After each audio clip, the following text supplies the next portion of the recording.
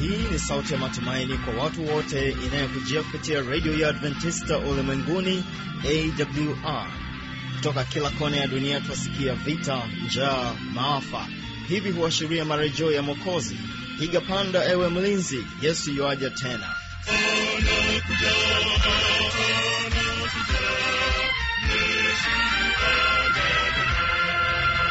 Unaendelea kutekea sikio idhaa Kiswahili upatikana katika masafa mafupi ya mita band 25 na pia katika tovuti ya www.awr.org. Karibu tena katika kipindi kizuri cha Biblia Kujibu. Utaweza kusikiliza swali ambalo linasema kwamba nitalifahamu vipi kanisa la kweli? Hapa utakuwa naye mtangazaji mwenzangu Habi Mshana pamoja naye mchungaji Sumwa. Lakini watufungulia matangazo kwa muda tena ni kikundi hicho cha Gospel Ministry Singers wakija na kusema kwamba imani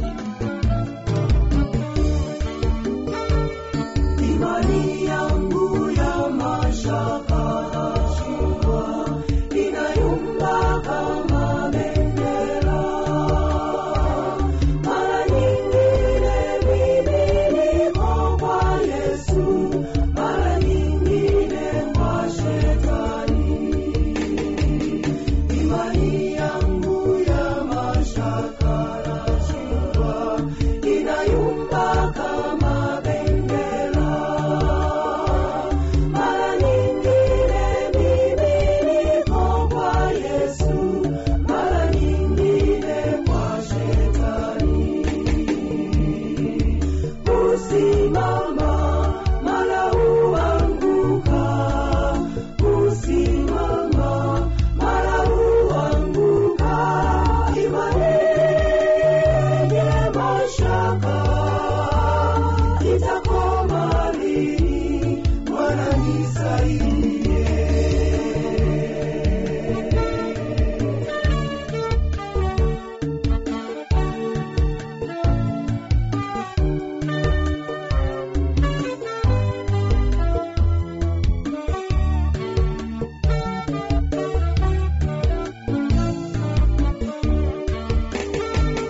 Kama vile mtoto mdogo sana ajifunzavyo kutembea, ndivyo imani yangu ilivyo Bwana, naomba uniimarishe. Kama vile mtoto mdogo sana ajifunzavyo kutembea, ndivyo imani yangu ilivyo Bwana, naomba uniimarishe. Usimama mara huanguka, usimama mara huanguka. Imani yenye mashaka itakoma lini? Bwana nisaidie.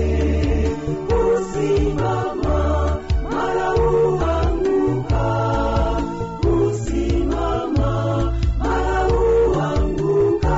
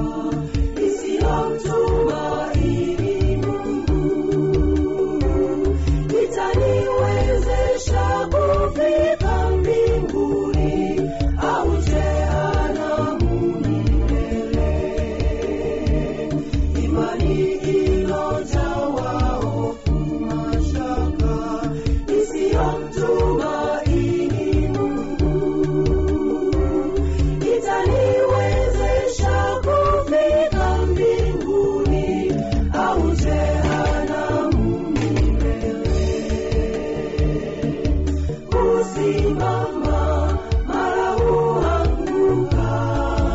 Usimama, mara huanguka. Imani yenye mashaka itakoma lini? Bwana nisaidie.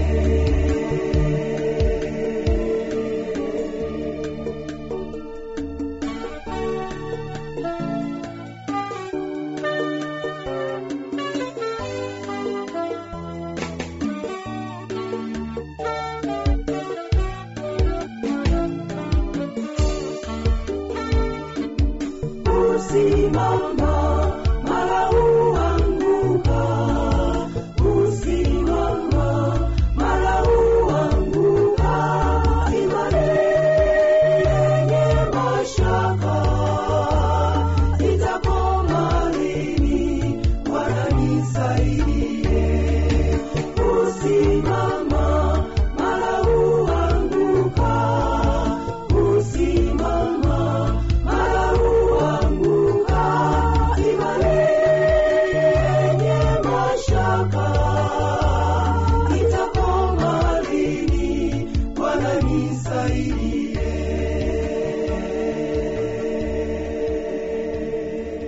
Asante sana Gospel Ministry Singers, Mungu aweze kubariki.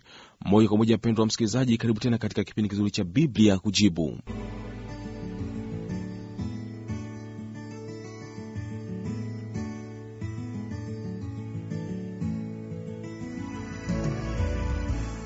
Tunaangalia swali lingine, hili linatoka kwake Agnes Amosi, yeye anapatikana Morogoro. Yeye swali lake linasema hivi: nitalifahamu vipi kanisa la kweli? Anatamani sana kulifahamu kanisa la kweli. Kwa hiyo anauliza atalifahamu vipi kanisa la kweli? Maana makanisa yako mengi. Nashukuru sana kupata nafasi tena pia kujibu swali la dada Agnes Amosi wa Morogoro linalohusu kulifahamu kanisa la kweli. Ni kweli duniani kuna makanisa mengi sana yanayojulikana kwa majina. Pia kila kanisa na kila kundi linadai kwamba ni wa Kristo. Kila kundi linasema kwamba ni wa Kristo na wanamtangaza Kristo, na wengi wanasema wanampenda huyo Kristo, na wanasema Kristo ni Bwana na Mwokozi wao. Ni makanisa ni mengi sana, na katika nchi tu jirani hapa ya Kenya ilishawahi kurekodiwa kwamba kuna madhehebu ya Kristo zaidi ya 800. Kwa hiyo ni kweli inabidi tujiulize kama kweli makanisa yote haya yote yanajiita kwamba ni ya Kristo, kwa nini yawe mengi hivi? Kwa nini tofauti hizi na kama yote ni ya Kristo?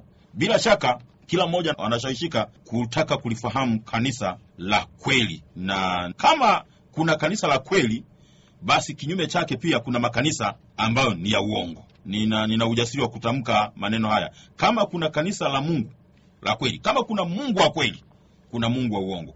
Kama kuna kundi la kweli la Mungu aliye hai, basi yapo makundi mengine ambayo lazima tuwe na mashaka sana kuweza kuyakubali kama kweli ni ya Mungu. Nataka nikukaribishe kuangalia masuala machache sana hapa yanayohusiana na kanisa la Mungu la kweli. Katika Ufunuo sura ya 14, nitakwenda kwa haraka sana. Ufunuo sura ya 14, ukisoma mstari wa 6 mpaka ule wa 12, inazungumzia ujumbe wa kanisa la kweli la Mungu katika wakati wa mwisho. Chukua muda kidogo usome habari hizo za Ufunuo sura ya 14 mstari wa 6 mpaka ule wa 12. Litakuwa linazungumzia ujumbe wa kanisa la kweli la Mungu katika wakati wa mwisho wa dunia. Maana yake nini? Kwamba kanisa hilo litakuwa na ujumbe. Ujumbe huo umejengwa katika Ufunuo ya sura 14 mstari wa 6 mpaka 12. Ni kanisa pekee, ukijaribu kuyachunguza katika makanisa yote duniani, ndilo hilo tu kanisa linalohubiri ujumbe huo wa Ufunuo sura ya 14 mstari wa 6 mpaka 12. Labda tusome Ufunuo hiyo haraka katika kujibu swali hili. Ni ujumbe gani huo wa hili kanisa ambalo litakuwa nalo? Mstari wa 6 Ufunuo 14 mstari wa 6 na kuendelea inasema hivi: kisha nikaona malaika mwingine akiruka katikati ya mbingu, mwenye injili ya milele, awahubiri hao wakao juu ya nchi, na kila taifa na kabila na lugha na jamaa Huyu malaika alikuwa anasemaje? Angalia mstari wa 7. Akasema kwa sauti kuu, mcheni Mungu na kumtukuza, kwa maana saa ya hukumu yake imekuja. Msujudieni yeye aliyezifanya mbingu na nchi na bahari na chemichemi za maji. Mstari wa 8. Kisha mwingine malaika wa pili akafuata akisema, umeanguka Babeli, mji ule ulio mkubwa, maana ndio ulioanywesha mataifa yote mvinyo ya ghadhabu ya uasherati wake. Mstari wa 9. Na mwingine wa tatu akafuata akasema kwa sauti kuu, mtu awaye yote akimsujudu huyo mnyama na sanamu yake na kuipokea chapa katika kipaji cha uso wake na katika mkono wake, yeye naye atakunywa. Mstari wa 10. Katika mvinyo ya ghadhabu ya Mungu iliyotengenezwa pasipo kuchanganywa na maji, katika kikombe cha hasira yake, naye atateswa kwa moto na kiberiti mbele ya malaika watakatifu na mbele ya mwana kondoo, na moshi wa maumivu yao upanda juu hata milele, wala hawana raha mchana wala usiku, hawa msujudio huyo mnyama na sanamu yake, na kila aipokeaye chapa ya jina lake. Mstari wa 12. Hapa ndipo penye subira ya watakatifu, hao wazishikao amri za Mungu na imani ya Yesu. Dada Agnes, kanisa la Mungu wa kweli litabeba ujumbe huu wa kuwaokoa mataifa kutoka katika ibada za sanamu, kutoka katika ibada za watu ambao wanakwenda kinyume na mapenzi ya Bwana, kutoka katika taratibu za kukanyaga sheria za Mungu. Hili kanisa litabeba ujumbe wa kuwaonya watu kwamba sasa ni wakati wa mwisho. Jamani, njoni, kimbieni, mjiponye nafsi zenu. Maana tunavyoona ramani ya mambo yote yanayotokea duniani yanatuashiria kwamba sasa ni wakati. Hili kanisa litauonya ulimwengu juu ya nyakati za hatari zinazoujia ulimwengu. Hatuna muda sana kuongelea habari ya mambo yaliyofichika ndani ya ujumbe huu. Huenda tukipata nafasi baadaye tutalipambanua moja baada ya lingine. Lakini cha msingi, kanisa hili linasimama duniani kama tarumbeta, kupiga tarumbeta kwamba ni wakati wa kumkimbilia Kristo, maana hakika yake, ahadi zake zinaonyesha kwamba yu karibu.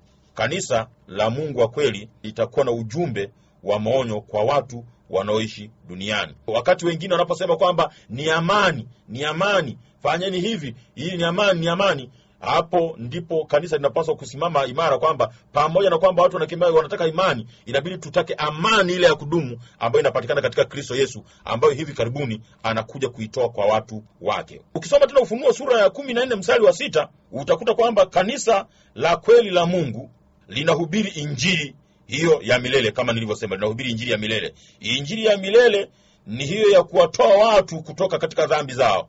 Injili ya milele ni kuonya ulimwengu kutokumsujudia mnyama, ambaye huko baadaye tutakuja kufafanua habari ya mafumbo haya ya mnyama. Kuwaonya watu wasikubali mafundisho yake ya uongo, bali wafate neno la Mungu. Ufunuo hiyo sura ya 14 mstari wa 16, mstari wa 6 huo linakuambia kwamba kanisa la kweli la Mungu ni kundi la kimataifa la utume kwa ulimwengu mzima. Linapatikana duniani kote. Ukienda Uarabuni utalikuta, ukienda kwa Wahindi wa Asia huko utalikuta, ukienda Amerika utalikuta, ukienda Afrika utalikuta. Ni kundi la kimataifa ambalo linasimama kuonya ulimwengu. Naam, limesimama kuwa ni kundi la utume kwa ulimwengu mzima. Ufunuo mstari wa 7, 14 mstari wa 7, sehemu ya kwanza inakuonyesha kwamba kanisa la kweli la Mungu linawasihi watu wote kumtukuza Mungu katika maisha yao. Unaweza kusoma baadaye pia Wakorinto wa kwanza sura ya 6 mstari wa 19 na ule wa 20, lakini pia Wakorinto wa kwanza sura ya 10 mstari wa 31. Sehemu ya katikati ya fungu hilo la Ufunuo 14 mstari wa 7 litakuonyesha kwamba kanisa la kweli la Mungu linatangaza saa ya hukumu ya Mungu kuwa imekuja. Saa ya hukumu ya Mungu imekuja. Unajua Kristo naye alipaza sauti akihubiri injili. Yohana kwanza akitangulia na Yohana akihubiri injili ya toba, kwamba wanadamu wamrejee Mungu, maana wakati wa hukumu yake umewadia. Hilo ndio kanisa la Mungu linasimama na kuendeleza jambo hilo la kuuonya ulimwengu kwamba saa ya hukumu ya Mungu imekuja. Waweza kusoma pia Mathayo 12 mstari wa 33 na ule wa 37 na kuendelea hapo. Na fungu hilo pia la 7 la Ufunuo 14 sehemu ya mwisho linaonyesha kwamba kanisa la Mungu la kweli linawasihi wanadamu wote kumsujudia muumbaji. Maana yeye ndiye aliyeziumba mbingu na nchi na vyote vilivyomo, na si vinginevyo, sio kiumbe kingine bali Mungu ambaye ni muumbaji. Kanisa hili linasimama kama mjumbe wa Mungu duniani kuwaambia watu wote wamsujudu na kumtukuza Mungu aliyeziumba mbingu na nchi. Ukisoma Ufunuo hiyo 14 mstari wa 11 inakwambia, inatuonyesha kwamba kinachotufanya kimsingi tumwabudu Mungu ni ukweli kwamba alituumba. Kutoka 20 mstari wa 8 mpaka ule wa 11 inatuambia habari ya kuzitunza amri za Mungu, ikiwamo sabato yake takatifu, ambayo katika maandiko matakatifu kimsingi, katika ukisoma Ezekiel 20 mstari wa 20 inakuonyesha kabisa kwamba ni alama ya uumbaji. Sabato hii takatifu ni alama ya uumbaji wa Mungu. Maana katika sabato hapo, katika amri hiyo, tunapaswa kumtambua Mungu. Mungu anajitambulisha yeye kama muumbaji, anajitambulisha kwamba yeye ni mtawala wa mbingu na nchi na vyote vilivyomo, anajitambulisha kwamba yeye ni mwenye mamlaka, ana uwezo wa uumbaji, na si vinginevyo kama ambavyo shetani amewadanganya watu wengi kwamba wanadamu ametoka kwenye nyani, mara mkeo kakatika, nyani akaanza kutembea, mwisho akawa binadamu. Hapana, hiyo falsafa inapingana na neno la Mungu ambalo linasema kwamba yeye ni muumbaji. Na mahali ambapo panatufungulia kwamba Mungu ni muumbaji ni katika amri ile ya 4 ya kuikumbuka siku ya sabato. Ukishiriki na kuitunza siku ya sabato, umeingia katika kumbukumbu ya uumbaji wa Mungu, na Mungu anajifunua kwetu kwamba yeye ni muumbaji. Na hiyo pia imesemwa kuwa ni ishara na alama kati ya Mungu na watu wake. Mwanzo 2 mstari wa 1 mpaka ule wa 3, kanisa la kweli la Mungu linaturejesha kwenye maisha ya Eden ya kushika amri zake. Ufunuo sura ya 14 mstari wa 12, fungu ambalo tayari tumeshalisoma. Ufunuo 14 mstari wa 12, kanisa la kweli la Mungu linawaongoza watu wote kumwamini Yesu na kutii amri zake. Maana tumesoma habari ya hilo fungu kwamba hapa ndipo penye subira ya watakatifu. Watakatifu hao ambao ni wepi? Hao ni hao wazishikao amri za Mungu na imani ya Yesu. Kwa hiyo kanisa la Mungu, kanisa la kweli la Mungu lazima litawaongoza watu wote kumwamini Yesu na kutii amri zake zote. Na Kristo mahali fulani anasema wazi katika Yohana sura 14 mstari wa 15 kwamba mkinipenda mtazishika amri zangu. Maana ukweli ni kwamba hayo ndio mapenzi ya Mungu. Kanisa la Mungu la kweli la Mungu linatii mapenzi ya Mungu. Ufunuo 14 mstari wa 8, kanisa la kweli la Mungu linaonya dhidi ya mafundisho ya uongo na upotofu wa Babeli ya kiroho. Mafundisho mengi siku hizi yamejipenyeza kwenye makanisa mengi yanayodai kwamba ni ya Kristo, lakini ukitafuta msingi wake katika maandiko matakatifu hakuna kinachotetea mafundisho hayo. Kwa hiyo kanisa la Mungu la kweli litasimama na kuonya watu na ulimwengu dhidi ya uongo na upotofu wa mafundisho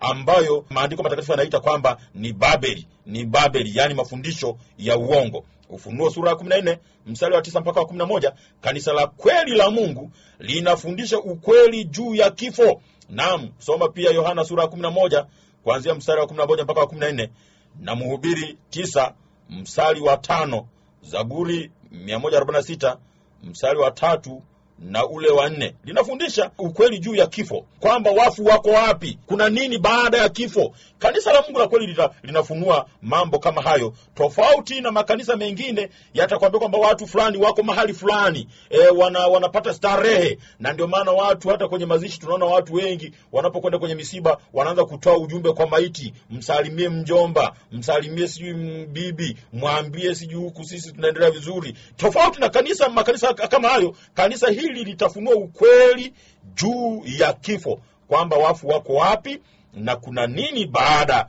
ya kifo. Yohana sura ya 10 mstari wa 16, Yesu ambaye ni mchungaji wa kweli anawasihi watu wote wamfuate na kuwa sehemu ya kundi lake la kweli. Yohana sura ya 10 mstari wa 16. Yesu anatusihi wote kwamba tumfuate na kuwa sehemu ya kundi lake la kweli. Ufunuo sura ya 22 mstari wa 17 inasema, Roho na bibi harusi asema njoo.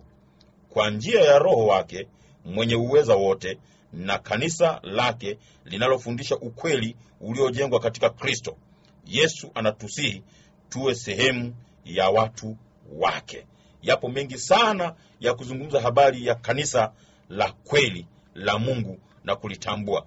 Kimsingi, kanisa la kweli la Mungu litajenga mafundisho yake juu ya manabii na mitume na si vinginevyo. Chochote ambacho kiko kando ya neno lake takatifu Biblia, hicho lazima kila moja awe mna mashaka nacho na ajiulize kimetoka wapi. Mungu akubariki sana dada Agnes kwa swali hili. Kwa uchache naweza nikasema hayo. Bwana akubariki sana. Mpendwa msikilizaji, ninaamini ya kwamba umepata suluhisho ya swali ambalo lilikuwa linakusumbua sana. Hili swali liliulizwa naye Agnes Amosi, lakini naamini ya kwamba lilikuwa ni swali la watu wengi, kutaka kufahamu kanisa la kweli ni lipi, na mtumishi wa Mungu mchungaji Emmanuel Sumwa amejitahidi kukuelezea kanisa hilo ni lipi, na kwa uelewa na ufahamu ulionao, ninaamini ya kwamba tayari umekwisha kulitambua ni kanisa gani. Na kama bado, basi endelea kutafiti,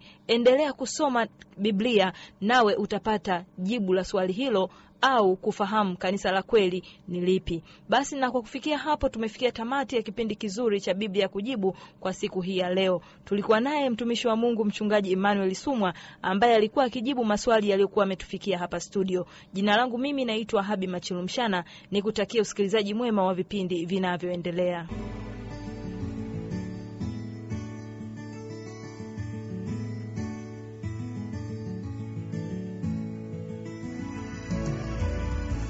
Yawezekana kuwa na maoni mbalimbali, ukawa na changamoto, waweza wasiliana nasi kupitia anwani hapo fuatayo: Radio Adventista Ulimwenguni, AWR, sanduku la posta 172, Morogoro, Tanzania. Anwani yetu ya barua pepe ni kiswahili@awr.org. Namba zetu za mawasiliano ni kama zifuatazo: simu za kiganjani namba 0767506882 au 0784297297. Ukiwa nje ya Tanzania, kumbuka kuanza na namba kiunganishi alama ya kujumlisha 255. Unaweza kutoa maoni yako kupitia Facebook kwa jina la AWR Tanzania. Mimi ni mjoli wako, mtangazaji wako Fano Mwana Watanda, na kutakia baraka za Bwana, lakini uweze kubarikiwa na kusema kwamba Chimba Kichuguu ni kutoka kwa Kinondoni SD Choir. Uweze kubarikiwa. Dhambi kama vile mto mharibifu unaokula mbao za nyumba, kadri mwenye nyumba anavyowaua wengine hutokeza zaidi. Leo kama utawazuia kwa saruji, kesho kutwa mbao zimeliwa. Walipopita hakujulikani, dawa ni kumuondoa Malkia. Dhambi ni kama vile mto mharibifu unaokula mbao za nyumba, kadri mwenye nyumba anavyowaua wengine hutokeza zaidi.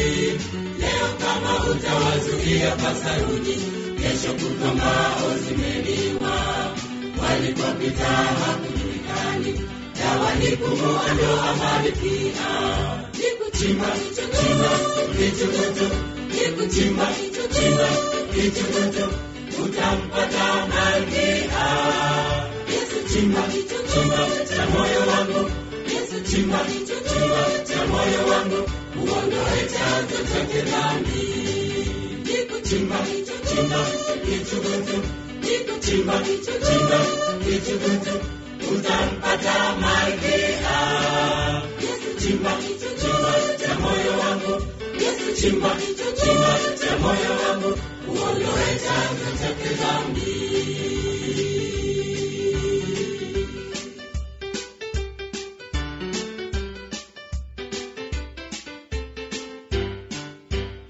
kazi ya kuziondoa dhambi zetu ndani, Yesu pekee anayeweza. Kwa juhudi zako mwenyewe huwezi, badiliko lolote hakuna. Sema naye Yesu, hakika atazitoa, japo nyekundu kama bendera, hata zikifanana na mchwa, jembe lake Yesu halitashindwa. Kazi ya kuziondoa dhambi zetu ndani, Yesu pekee anayeweza. Kwa juhudi zako mwenyewe huwezi, badiliko lolote hakuna. Sema naye Yesu, hakika atazitoa, japo nyekundu kama bendera, hata zikifanana na mchwa, jembe lake Yesu halitashindwa. Nikuchimba kichungutu, nikuchimba kichungutu, utampata Malkia. Yesu chimba cha moyo wangu, Yesu chimba cha moyo wangu, uondoe chanzo cha dhambi. Nikuchimba kichungutu, nikuchimba kichungutu, utampata Malkia. Yesu chimba cha moyo wangu, Yesu chimba cha moyo wangu, uondoe chanzo cha dhambi. Nikuchimba kichungutu, nikuchimba kichungutu, utampata Malkia. Yesu chimba cha moyo wangu, Yesu chimba cha moyo wangu, uondoe chanzo cha dhambi. Nikuchimba kichungutu, nikuchimba kichungutu, utampata Malkia. Yesu chimba cha moyo wangu, Yesu chimba cha moyo wangu, uondoe chanzo chake